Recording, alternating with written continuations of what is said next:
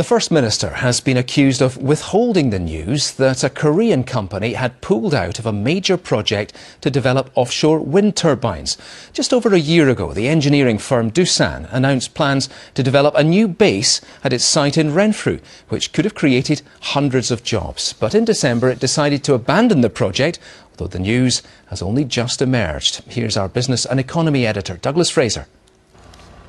There's a lot of kit required to meet Britain's offshore wind ambitions, and one of Korea's biggest engineering firms, already an employer here, last year chose Renfrew for the design of turbines, saying it also wanted to make them in Scotland.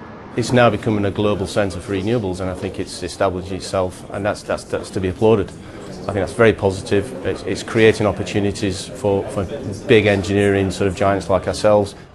But then it had second thoughts, and we've only just been told. In light of the overall economic conditions and liquidity issues in Europe, Doosan Power Systems decided in December 2011 to withdraw from its plans for developing offshore wind turbines in Scotland.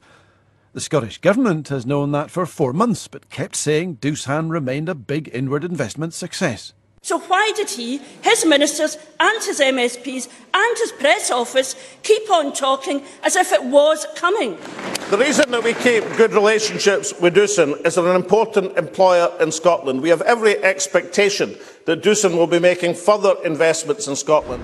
Apart from the political row over the handling of bad news, this tells us a lot about the renewable energy business. In financial districts like this, the money is tight. For those who want to break into this market, the technology is daunting. And linking the jobs to Scotland's natural resource is proving tough going. So far, Campbelltown is the only place turbines are made in Scotland, but it's had financial difficulties. Leith docks have been earmarked for Spanish firm Gamesa to make turbines, but it's not fully committed yet.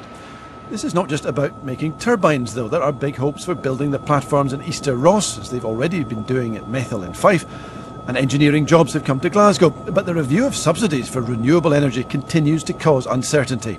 Today, with what's going on in the energy market review and the detail and what's happening in the cost of technology, there is sufficient uncertainty today, I think, to create for some companies a lack of confidence.